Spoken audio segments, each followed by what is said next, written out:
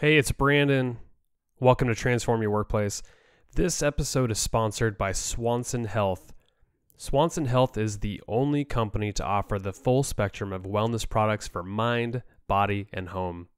From quality vitamins and supplements to cruelty-free beauty items to eco-friendly home products, Swanson Health is here to keep you healthy. Swanson Health only supports products they're proud to use and give to their own families, backing everything by strict quality standards with the Swanson Quality Code. Swanson Health carries over 20,000 wellness products at a great value. And in fact, I got a chance to use several of the products from ones that I've already used, like Burt's Bees hand cream, to new ones like the probiotics by Swanson Health. And I was so happy to use those products, and they're great. So pick up all of your favorite health products, plus discover new ones for your wellness routine, all while leaving money in your pocket. If you want to try any of Swanson Health's great products for yourself, use code WORK20 for 20% off on swanson.com. That's code WORK20 for 20% off on swanson.com. Now on to the show. Hey, it's Brandon, and welcome back to Transform Your Workplace. Today's episode is such a great one. I had a conversation with Peter Economy. He is Inc.'s leadership guy, and he wrote a book called Wait, I'm the Boss, The Essential Guide for New Managers to Succeed from Day One.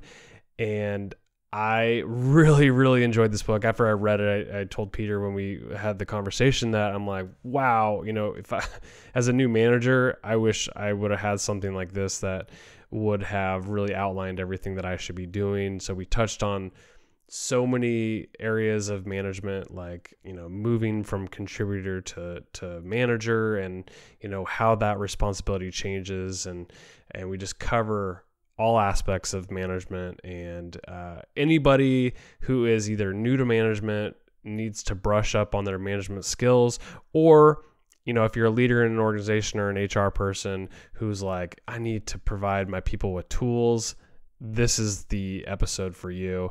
And I encourage you to go check out the book. Very easy read, 180 pages or something like that. So I think you'll find it to be very helpful.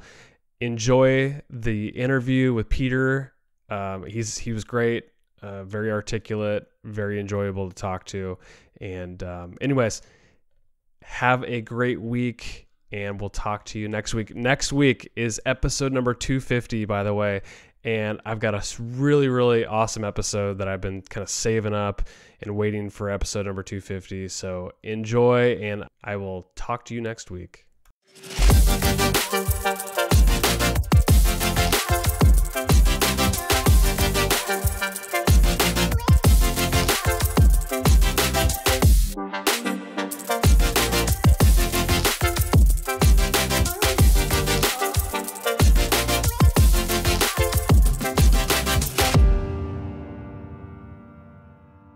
Hey, Peter, it is great to have you on the podcast. Thanks for coming on. Great to be here, Brandon. Thanks so much.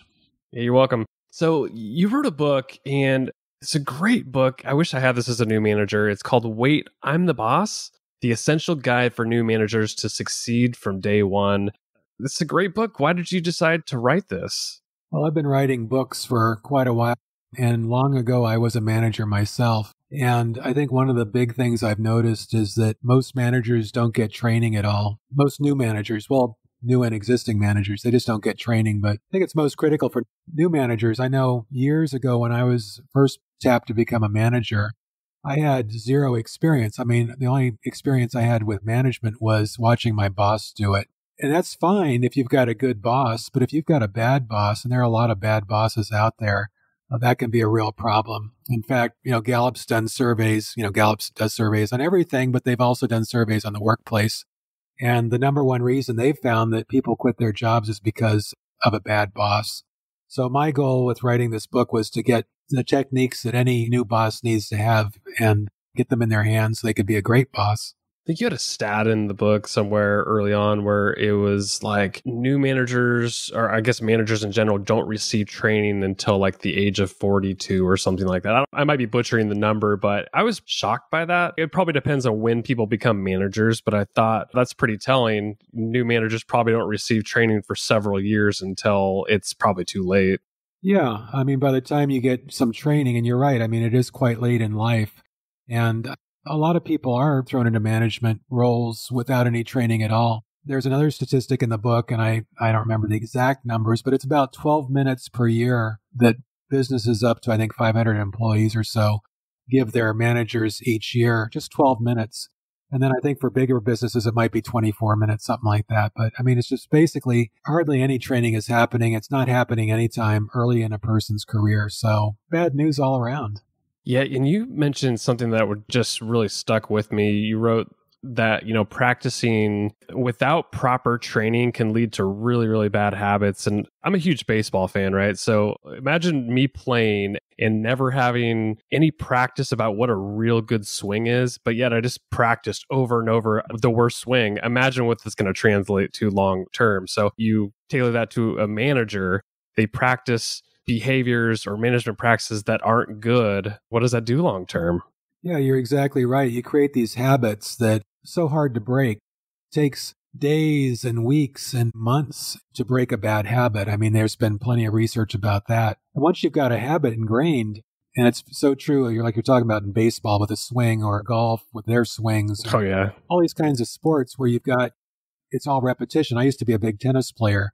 And to get my serves consistent, that just was practice and practice, and you get this groove.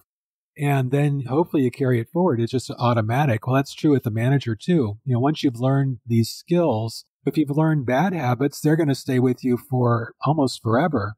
And there's got to be some motivation, some pretty strong motivation to get you to change those bad habits. Most managers don't even bother trying to change them unless they're under extreme pressure, maybe getting fired or something because the employees are complaining so much. But otherwise, you'll just carry those bad habits forward. So I guess the lesson from that is train managers properly early on, right?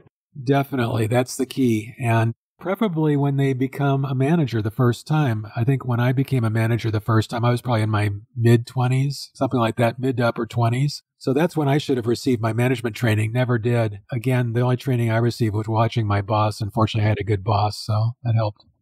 What's really fascinating to me, and is probably why you wrote this book in the first place, was that when people are really good contributors and then they get moved up to a management role, is there any training happening before they become a manager? Because it seems like it'd be really appropriate to say, okay, here's my high potential people that are probably within the next year, I'm going to move into a management position.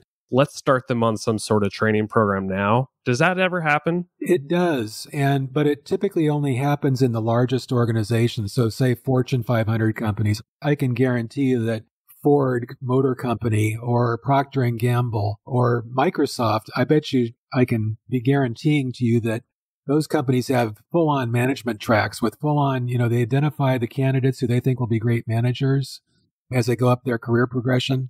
They have all sorts of training for those people. They'll send them around the world to the different offices around the world with progressively greater responsibility for larger and larger groups of people and larger budgets and things. So the largest companies definitely have that training, and they do tap people and they identify them early on and then give them the training they need. But it's the small and medium-sized businesses that often don't have that at all. I mean, imagine the mom and pop down the street that there's just maybe 10 people or something. It's unlikely they have any sort of training at all. 500-person organization. As I said, the research shows that they may give their managers 12 minutes of training a year. So generally, that's where that falls apart. But you're right. You're perfectly right that that's exactly when you should get the training, is when you're starting out as a manager. Let's talk about the different schools of thought behind management. So you talk about theory X management and theory Y management. I actually hadn't really heard of these, but when I was reading about them, it makes a lot of sense that people fall into one of these two camps. Talk about those are the differences and where people should really lean. Sure. This is a theory, and I think it came out of the 60s. A guy named Douglas McGregor, I think he was a professor at some university somewhere, management professor. And his idea, theory X, was that this is a perspective, this is a mindset that managers have, that their employees are lazy, they're trying to cheat the system, they don't want to really work, they'd rather be home. Us against them sort of thing. Yeah, exactly. So theory X is the mindset of a manager that says that the employees are kind of bad. That's the basic assumption. Theory Y, on the other hand, is a mindset for managers that says, actually, employees are good. They want to do a good job. They don't come to work wanting to do a bad job. They come to work wanting to do a good job. They're not going to try to cheat the system. You can trust them. You can give them your trust, and you can assume that they're going to want to do the right thing. So that's theory Y. And I think that there's sort of a balance that has to be achieved. There's good and bad in each of those theories. So I think that a good manager will look at both and make sure that you trust your people, make sure that you believe that they're good, inherently good, and they want to do good. But then you've still got to hold people accountable. You can't just assume they're going to do everything that you ask them to do. They're going to achieve every goal that you set. You need to set standards. You need to have performance reviews. You need to have goals that they can achieve and hold them accountable to those goals. So it's a little bit of theory X mixed in with a lot of theory Y, I think. You mentioned goals, and I always felt like as a new manager, setting specific and relevant goals that you can measure for your employees was always like one of the hardest things to do, especially just being new. What are some ways that you like to go about goal setting and make it an involved, kind of partnership-minded process? Yeah. Goals are really what make the world go round as far as business, because you got to have goals. You got to have plans for the future. You got to have goals. And goals are what tell your people what they should be doing. It provides them the motivation to focus on a specific task and then actually get it done. So definitely goals have to be collaborative. It's something that you need to do with your people, not at your people or for your people. It's something you do with your people. You set the goals together and make sure that they're appropriate for the job that needs to be done. So I would say it's a very interactive process. I had worked with a guy named Adam Creek. He's an Olympian, Canadian Olympic rower from the 2008 Olympics. They got the gold medal in rowing in 2008. And there's been these things called SMART goals for a million years. I think everybody's heard about them. SMART goals are specific, measurable, attainable, relevant, and time-bound. And that's been great. Those have been around for 30, 40 years, I think. But Adam came up with a new set of goals that really is more relevant to organizations today. He calls that clear goals, which are collaborative, which again, we've been talking about collaborative. They're limited in duration. They're emotional. They actually appeal to people's passion, to what they want to do, their purpose in life and purpose at work. They're appreciable. So they're not big, huge goals. They're like small, little goals that you can get momentum behind and then add up into bigger accomplishments. And they're refinable, meaning that you're agile, that you can shift them around in an agile way when the environment changes in which you're doing business. What's a way that you really like to measure goals, and how many checkpoints should managers have with their people regarding goals? Yeah, it's interesting. I do a lot of work now with tech people with, like I just said, agile, but these people, they're product development people. They're developing, you go to Amazon, you look at the page, that's a product for Amazon, their actual page, and they're always tweaking their pages and things and creating these new parts to their websites and things. But they're really big in these short cycles. So a 2-week cycle, for example, of you try something, you try it for a couple of weeks, and then you assess the result. And then from those results, you've learned something and you apply that learning to another round of essentially going forward. I think that goals should be something that you do. They should be quantified as often as possible. So instead of saying, I want you to increase your sales this quarter, it should be increase sales by 15% this quarter. There should always be a quantifiable element to it. It should always be a number. It should be measurable. It has to be measurable. And I think the more often that you can set these goals, so instead of them being a year long, so you'll increase your sales by 15% this year, I think that's way too long. And probably a quarter is too long too, and maybe even a month is too long.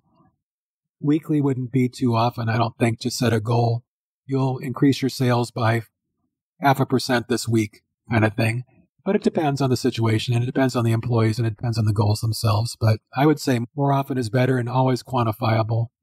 The business environment is changing rapidly, and I'd say it seems like the last 5 years have just drastically changed. A lot of it's due to technology. The needs of people are probably changing quite a bit. And you mentioned that developing a learning organization can really help organizations adapt to the rapidly changing environment. And you talk about how people can adapt fast, learn new skills, and be more likely to be successful in the future. But you mentioned there's some obstacles to creating a learning organization that managers might fall into. What are some of those that you talk about? I think definitely the first main obstacle is just the fact that people don't realize that they need to learn. They actually start out with that mindset, and that can cause a huge problem right off the bat. Another thing is that I think a lot of managers create an organization that is not safe to learn, because learning is all about making mistakes. So it's kind of weird to say that, but I used to ski a lot, and we used to say that if you're not falling down, you're not learning. You've got to push yourself, and you've always got to push yourself into something that's more difficult, something that maybe you didn't think you could achieve until you actually try it. So the best managers, I believe, make their team, their environment, their organization safe to learn. And being safe to learn means safe to fail. And of course, we want people to fail faster. You don't want them to fail catastrophically. You want to support them, but you want to give them the ability to make a mistake and not be punished for it. And, that's often the biggest obstacle to learning is when people are afraid to make a mistake. They're afraid to look bad. They're afraid that their boss is going to land all over my bricks if they make a mistake. So, yeah, the fear can be paralyzing in a way, like if they're fearful that they're going to lose their job for making a mistake. Managers, I think, need to build an environment where it's okay to talk about those mistakes and learn from them, because inevitably somebody else is going to make that same mistake. So why not share it with the team, right? Yeah. I know when I was working in business, I've been a professional writer for the last 20 years working for myself, but I used to be a manager for a better part of 10 years. And I know that was something we never considered doing. I mean, you would never call out mistakes in a meeting and then actually walk through how a person screwed up. Just wasn't something we do. But I think today, and I know working with these product development people, these tech people that I work with, this is just part of the way they live. I mean, this is how they learn. Mistakes are made. They all talk about it. They all learn from it. It's very public. It's very transparent. It's not a bad thing to be called out for it because everyone's going to learn from it. I found that one of the hardest things about management, especially being a new manager, is delegating appropriately. Knowing when to delegate certain things and when to do it yourself. As managers, new managers make that transition from contributor to manager, they're often doing it themselves. And so it's easy to just fall back to that, like, I'll just do it myself. I know how to do it. I don't want to teach or coach somebody on how to do it, or they can't do it as good as me. What do you want to say about delegation that new managers could really learn from? Well, definitely delegation is one of the main ways that managers get work done. I mean, the classic definition of management was to get work done through others. That's what management is, getting work done through others. So the way you get work done through others or with others, you want to use a collaborative word instead of a directive word, with others, is to delegate work. And I think you're right. I mean, I know that when I was a manager, I'd often think, I'd make a decision. So let's say my boss wanted me to create a report and I would make a decision. I'd look at that report and I'd take a look at it and say, oh boy, it's going to take an employee. If I assign this to one of my employees, it's going to probably take them a couple of days to do the report. First of all, I have to figure out how to do it, and then I'll have to train them how to do it, which will take me time when I'm kind of busy with other stuff. Why don't I just do it myself?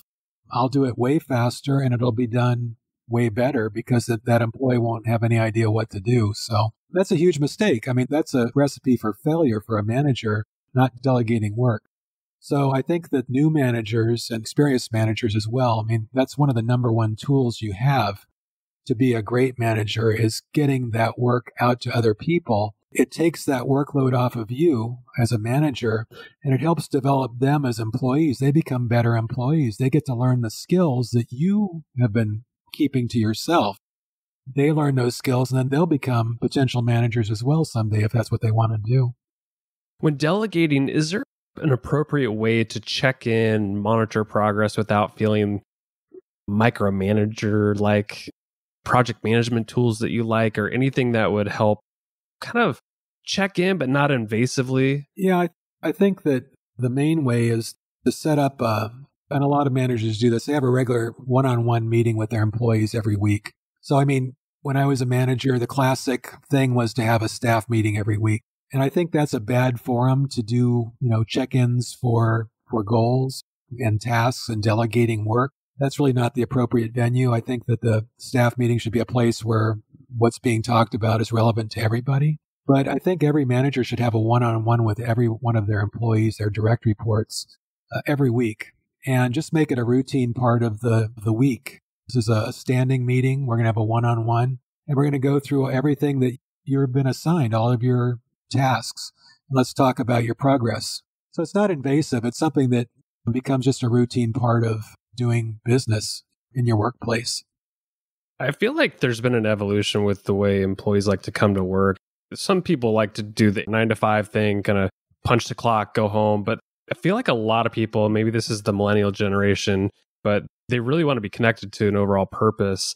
And I think, for a lot of organizations, they have mission, vision, and values set, and they, try to align their organizations. And I think managers are a great conduit between, leadership at the highest level, setting the vision and mission, and then the managers can connect it to the employees. How often should be they communicating mission and vision, and in what ways could they be doing that? I think it should be a part of, sort of almost like breathing. It should be a part of everything. And everything you do as a manager should somehow reflect the vision and mission of the company. So I think, and the way you communicate that is through every possible channel you have. You do it in your staff meetings. You do it in your one-on-ones. You hire for it. I think, a lot of managers don't think about this, but when you've got a mission and vision, you should be hiring people that are aligned with that mission and vision. So right off the bat, you've got people that are already in alignment. That way you don't have to try to sell them on it. I think a lot of people, when they come into an organization, let's say you're a new manager in an organization and you want to bring your mission and vision in with you, you've got to sell the employees on that. But when you're hiring your own employees, you hire to that mission and vision and make sure that you hire people who are already aligned to it. Everybody nowadays has Slack, these kinds of messaging platforms. You can promote it on that. There's so many different ways when you communicate that you should be promoting and reminding everybody of your mission and vision, your company, and customer stories, and all those different kinds of ways that it comes out. I'm a huge fan of giving feedback, especially in the moment, timely. I think it's good for people to learn.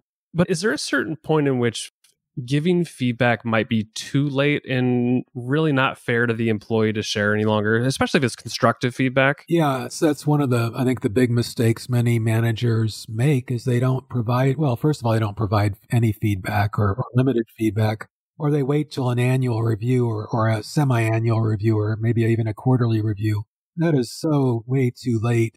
You've said, as you're perfectly right, is that you should give feedback immediately. I mean, when someone does something good, when they do something right, when they do something that you've asked them to do, give them the feedback right then and there, whether it's good or bad, whether it's something, it should always be constructive, but whether they did it right or wrong, you want to give them the feedback immediately and not wait. The longer you wait to give the feedback, the more stale it gets and the less relevant it is. And it is kind of unfair to hit someone 3 months later and say, I'm really mad you did this. And they go, what are you talking about? I don't even remember what I did 3 months ago, much less here you are confronting me about it now. So yeah, that's not fair. For any managers that might be uncomfortable doing this, do you have any tips for them to kind of put them at ease as far as giving constructive feedback in the moment? I think that it's a matter of realizing that this is a good thing, not just for you as a manager, because you'll have an employee who's more, knows better what's going on, not just for your organization, because your employees will be better able to do their jobs, but it's better for that employee too. This is a positive for the employee. Last thing your employee needs is not knowing how they stand. And I think so many employees don't know where they stand relevant to their work. It's kind of a mystery. There was something we used to call it about mushrooms and shoveling stuff on the mushrooms and keeping them in the dark, keeping employees in the dark. That seemed to be a common practice decades ago. But I think today, especially today, we're talking about being more transparent, letting people know what's going on, communicating more. I think for someone who is reticent to do that, I think just remember that employee gains. It's really good for them to know where they stand, and they want to know where they stand. And if they don't know where they stand, they're going to be nervous. They're going to be afraid. They're not going to perform as well as they will if they know where they stand. There's been lots of books written on motivating employees and what it takes to motivate people. And I think naturally, employees think, oh, more money is going to solve the problem. But that's not necessarily true. And I think you write about that. Daniel Pink writes about that in his book, Drive. What other reward systems do you like to motivate employees that might be pretty unique, that could work parallel with money? Well, money is certainly part of it, but I know there's been research done on this, and money is not the number one motivator. A friend of mine, a guy named Bob Nelson, who wrote a book, 1001 Ways to Reward Employees, he did some research on this, and he found that the number one way to motivate employees, the number one response that they got back was just to give your employee a thank you, a simple thank you. And that could be in writing. I mean, you people use, if you can write a little written thank you note. I've been in workplaces where someone's wall was covered with thank you notes that their boss wrote to them. They were so proud of that, just to have a thank you note that they could post on their wall. Or verbal. It could be a verbal thank you. It could be email, whatever it is. Just a thank you is not something to try to hold back on. It's something you should always be using. It's the easiest thing. It doesn't cost you any money at all. And it's extremely powerful, according to the research. Part 3 of your book is really valuable for new managers because you pinpoint the most common challenges they make. And I think if people flipped open your book and read it, they would say, oh, okay, I can avoid these things. These are things that people make over and over again. Let's talk about a couple of them. I think you list 10 or 12, but let's talk about employee problems first. For a new manager, employee problems would have to make them super uneasy. They've probably never been through it before, corrective action, performance improvement, behavioral problems. What suggestions do you have for addressing whether it's performance or behavior issues? Again, this is all about feedback. So ultimately, addressing performance issues is providing feedback. And if you've set up an employee's goals in a quantitative way, so for example, we were talking about raising your sales by, say, 15% this upcoming quarter. You need to provide that feedback. So at the end of the quarter, you need to actually meet with that employee and provide the feedback. And then you get the data. You say, okay, we've got the data. Here's the report. It says that your sales only increased, say, 5%. So you need to provide the feedback. You need to meet with the employee, provide the feedback during the meeting. And then you need to work with them closely to figure out what you can do to improve the performance. What's getting in the way? You got to get to the root of what's getting in the way. Is it something they need? Do they need more training? Do they need more support from you? Is there some training tool or sales tool that would help them that they don't have? Or conversely, if they've exceeded the goal, so let's say that goal was 15%, they did 25%. Boy, that's a great time to celebrate. So, during that performance meeting, you're going to be telling them, wow, great job. And maybe even enlist them to help other salespeople, like the ones who aren't performing as well. How about doing a workshop, our sales team, and telling them what you did to achieve that great goal? So it's all about, again, providing feedback, quantified and data-driven. Office politics is another one you talk about. I think managers can get caught in it. You mentioned gossiping. That's a huge problem. There's a lot that you list, but gossiping is a huge problem. And if I think managers catch wind of it, hopefully they don't participate in it. But what could they do about gossiping as an example? Yeah, I mean, gossiping, it's just a natural thing that people tend to do. And obviously, some people are bigger gossipers than others are. But again, there's research on gossiping, and gossip is one of the top things people do at work. And men and women both are engaged in it. So when it becomes negative, I think you have to decide, is this becoming a negative influence in our office? I mean, any amount of gossip is going to be a natural thing. And as long as it's not destructive, but when it becomes destructive to an organization, a manager has to act on it and deal with the employees. So for example, let's say someone's gossiping and spreading rumors that are not true about maybe your organization is going to cut back on staff. I mean, this is a common kind of thing where gossip might go around that, oh, they're going to lay off a bunch of people next week. If that's not true, or even if it's true, You don't want people spreading gossip like that. So you need to figure out who those people are and bring them in, talk to them one-on-one, talk to them very candidly, very directly, and explain to them that this is not a positive thing in our office. And you need to stop doing that because it's not helping anyone. Just getting people distracted. They're becoming disengaged in their work and they're becoming less productive. So you have to deal with those people one-on-one. A certain amount of gossip, I don't think, is a big deal, as long as it's not destructive to the organization. Well, Peter, I appreciate you coming on. I mean, your book is jam-packed with ideas for new managers, and I think it's really valuable for anybody that's now leading people, or even for managers who just need to learn and grow. I think this is a great book for them too. Where can people learn more about the book, anything about what you're doing, and be happy to have you share some of that stuff? Yeah, my website, petereconomy.com, is a place to go. It pretty much has all the books I've worked on. And then on the main page of the website, you'll see a link to this book I've just done, Wait, I'm the Boss. And there's a link to actually look at a preview of the book, or you can buy the book through Amazon there as well. Peter, thanks for coming on the podcast. Good to have you. Thanks, Brandon. I had a blast.